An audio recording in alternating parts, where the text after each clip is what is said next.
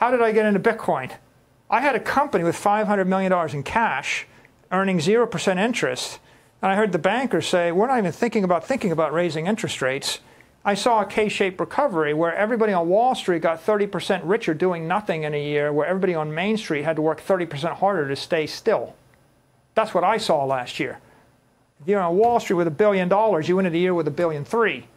If you're on Main Street working for a living, selling something by the sweat of your brow, you had to raise your prices 30%, working harder in order to generate 30% more money to buy the same thing you could have bought before the crisis. What I saw was 2,000 people in my company working hard, doing 100,000 things right every year could make $50 million. And the money in the bank was going to lose $100 million a year in value doing nothing. And we were running as hard as we could and going backwards. Right?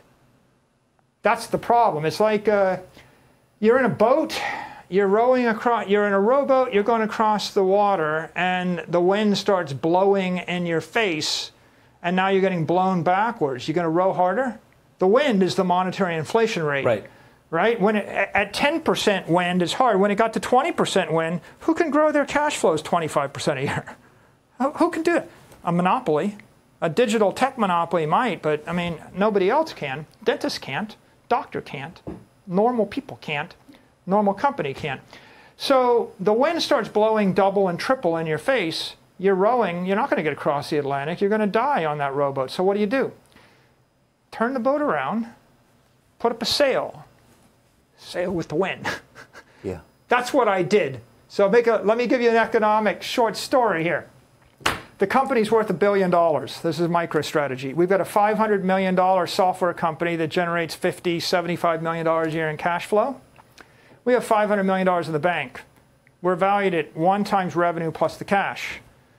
And the cash is going to lose 20, 30% of its value. So I'm looking at losing $100 million a year, $150 million. By doing nothing, just sitting there. Just sitting there doing nothing. Well, so what do? I said, well, I'm going to buy something. So I went and I bought Bitcoin. I bought $250 million worth of it.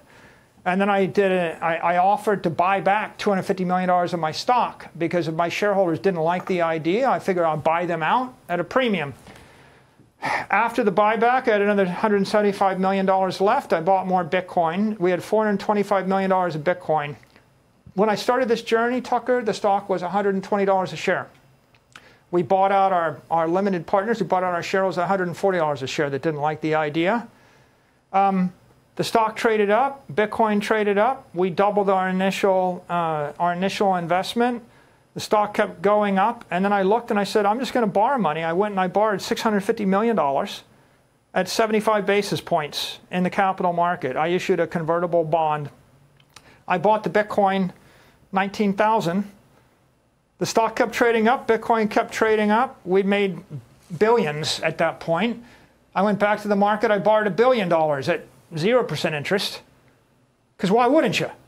And if the money supply is expanding at 25% a year and you can borrow money at 0% interest, all you got to do is buy something which is scarce, right? So I bought $1 billion of Bitcoin. I issued $1 billion of bond.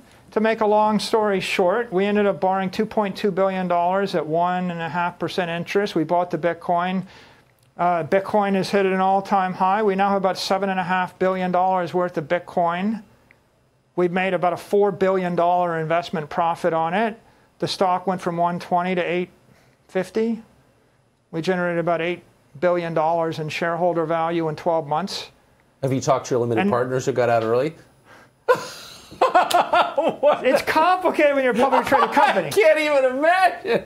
But, you know, so now what are we? We're a $500 million software company generating maybe $80 to $100 million a year in cash flow, growing 0 to 10% a year. Right. With a $7.5 to $8 billion endowment that's growing 170% a year. But, you know, it's like, why not?